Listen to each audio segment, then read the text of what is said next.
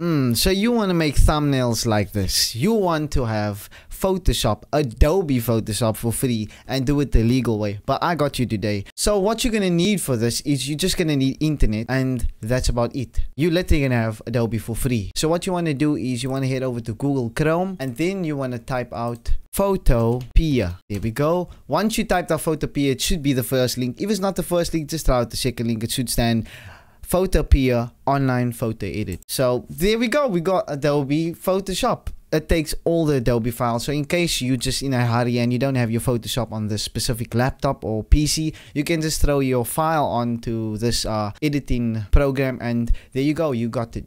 So let's see. You can go to new, and you can add, you can do, it has all the Adobe Photoshop features, and then you can just create new, and you can add some things. It has all the tools. And I also found out that the shortcuts for Adobe works on this as well. It's basically Adobe. You get in Adobe basically for free.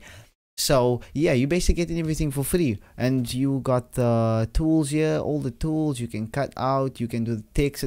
I think it has some free text. Yes, it has some free fonts as well. So you can go wild with the fonts. So if you're using this for thumbnails, using it for anything, basically it's Adobe Photoshop. You can do anything. You have the brushing tool, you got the cutting tool, you got the magical tool, you got every tool, literally every tool that you need.